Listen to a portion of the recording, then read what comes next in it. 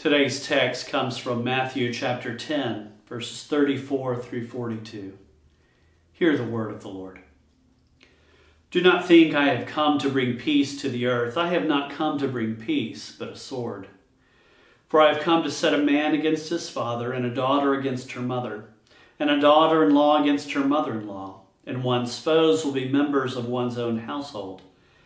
Whoever loves father or mother more than me is not worthy of me, and whoever loves son or daughter more than me is not worthy of me. And whoever does not take up the cross and follow me is not worthy of me. Those who find their life will lose it, and those who lose their life for my sake will find it. Whoever welcomes you welcomes me, and whoever welcomes me welcomes the one who sent me. Whoever welcomes a prophet for being a prophet will receive a prophet's reward. And whoever welcomes a righteous person for being righteous will receive the reward of the righteous. And whoever gives a cup of cold water to one of these little ones for being a disciple, truly I tell you, none of these will lose their reward. The word of God for the people of God. Thanks be to God. When we hear Jesus speaking, we expect to hear a message that is somehow a call to unity, a call to peace, a call to being one people gathered together in reconciliation, for that was the tenor of Jesus' basic message. It was the tenor of his ministry. We find that concept repeated in John's Gospel as he dedicates a whole chapter to Jesus speaking about unity among the disciples. We find it as the nucleus of Paul's ministry, calling Jews and Gentiles to get along and to be one people. We find it a basic theme in Paul's writing to the Romans. Paul's writing the Corinthian correspondence, calling for unity beyond their diversity and division. It would seem a very simple concept. Love one another. Be united. We hear Rodney King's words in the aftermath of the LA riots after he had been beaten by police, saying, "Why can't we all just get along?" Why can't we? It seems so simple. It seems easy to say, just love one another. And on a personal level, we can kind of do that. On an individual level, we can find people with whom we can sit down and share stories and come to know and understand and love and bring them into our circle of friends and acquaintances. The problem is that Jesus did not end his ministry there. He did not simply bring people into the circle of his acquaintanceship and offer them love and acceptance on a personal basis. He also challenged the norms of a society around him in the ways that they dealt with people, placing them into different categories and castes, levels of worth, levels of acceptance, differing levels and definitions of value. Jesus was not charged and crucified because he loved people too much. Jesus was not brought before the Sanhedrin because he fed poor people on the hillside. Jesus was not thrown before Pilate because he had healed people who were sick and ministered to people who were hurt. Jesus was crucified because he dared challenge the inequalities in the systems of life that called themselves righteous and worthy.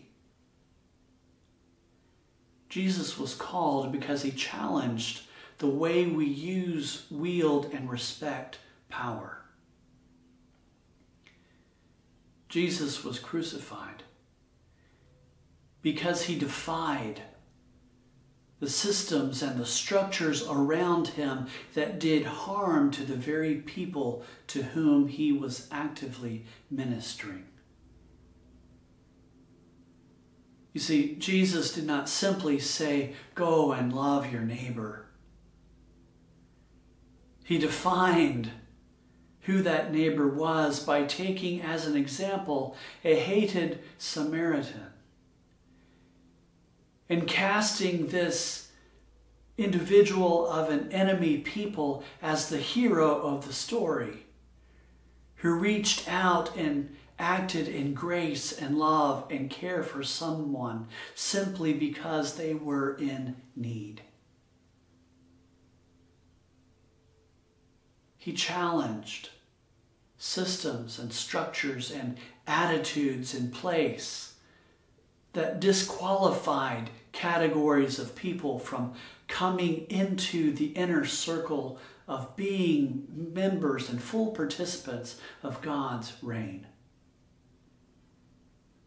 He challenged those who use and wield power for their own gains under the guise of building a secure, just, and stable society. He challenged it by offering reconciliation and grace and God's presence and love and care for those the society around him had discarded, marginalized, ostracized, and oppressed as being unworthy of God's love, God's attention, or the attention of those who counted themselves superior. That's what caught the attention of the religious leaders in Jerusalem.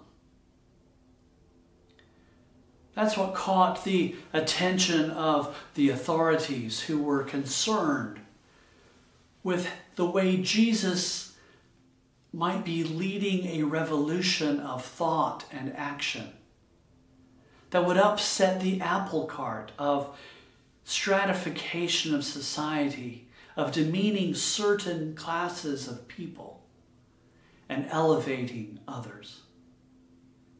You see, when we think hardly about loving our neighbor, it means that I cannot be oppressing, endangering, or harming that neighbor if I'm going to claim to love him. Well, I could claim to love him till the cows come home. But as long as I am dehumanizing the person I claim to love, it is no love at all. John Wesley understood that principle as he established some basic rules for his societies. One of those was do no harm. He understood that love was the principal element of what it meant to be a disciple of Christ, but he also understood that our grasp of that concept is so often clouded by heritage and history and tradition. We fail to understand love because we fail to look upon those around us, hear their stories, interact with them, and ask and seek to find out how they may be harmed by the very structures we uphold, by the society we cheer on, be it through political structures, economic structures, social structures, educational structures, cultural definitions, by heritage, by icons, by words, by religious language that we would use. Do no harm requires that I engage the lives of those people around me who cry out that they are being harmed, to find out how I might be complicit in the harm they experience.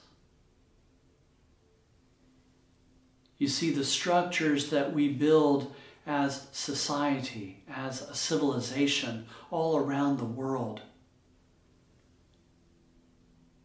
are structured around keeping the powerful in power, protecting those who have more to lose, for they have gained from the structures around us.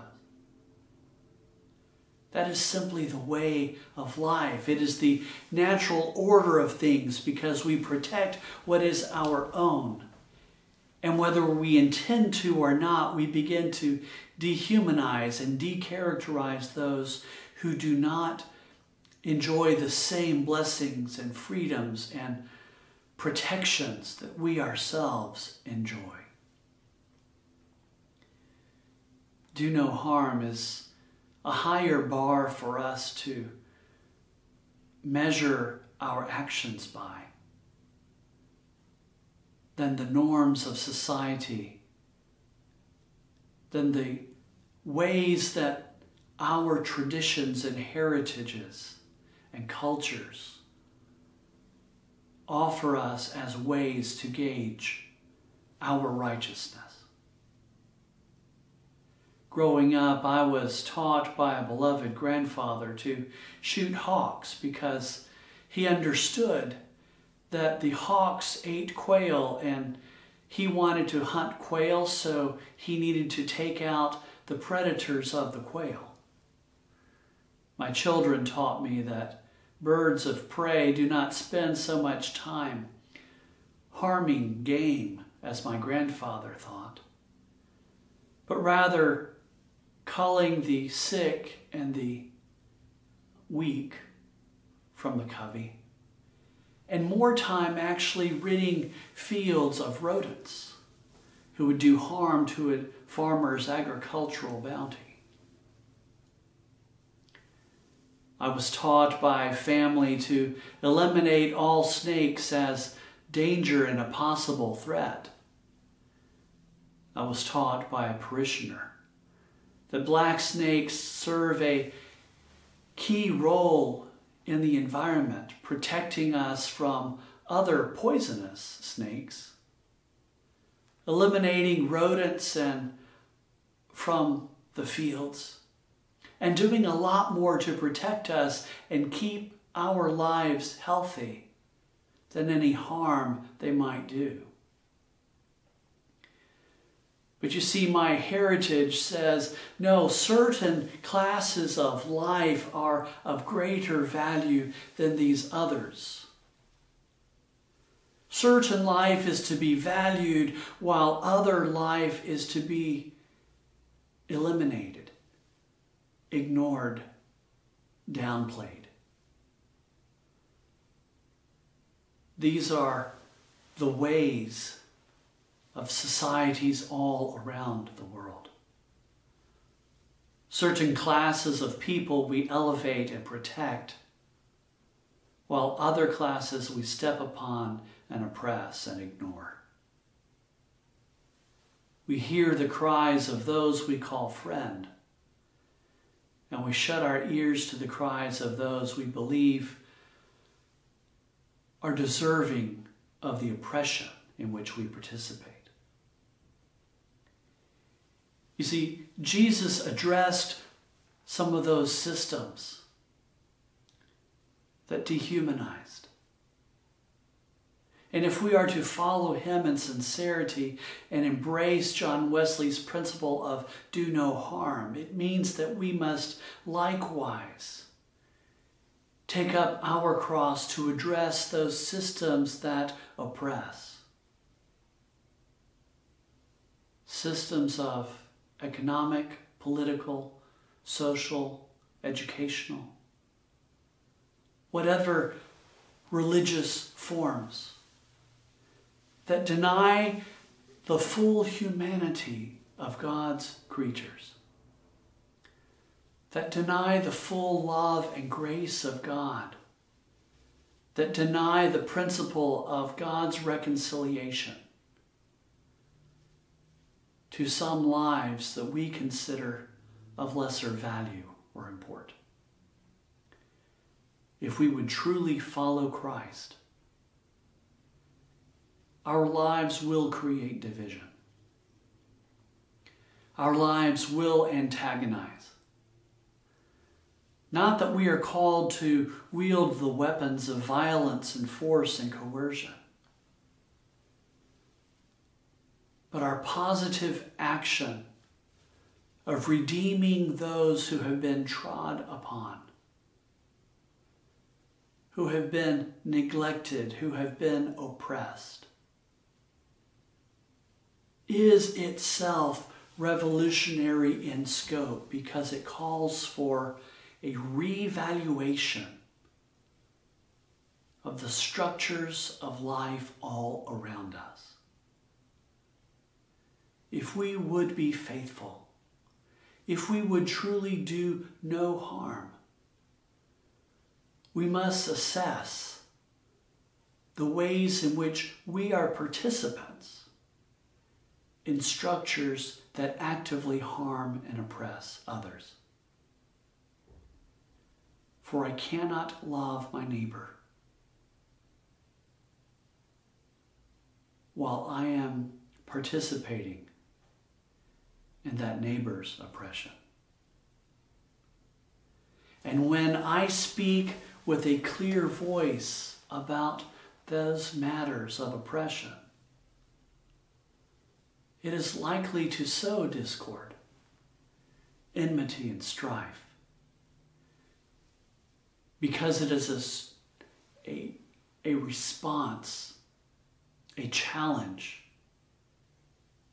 to those who wield power around me and those who are invested in keeping the status quo as it is for the benefit of some at the expense of others. Will I live according to the gospel principle of doing no harm? For only in that can I truly love my neighbor as the gospel of Christ requires.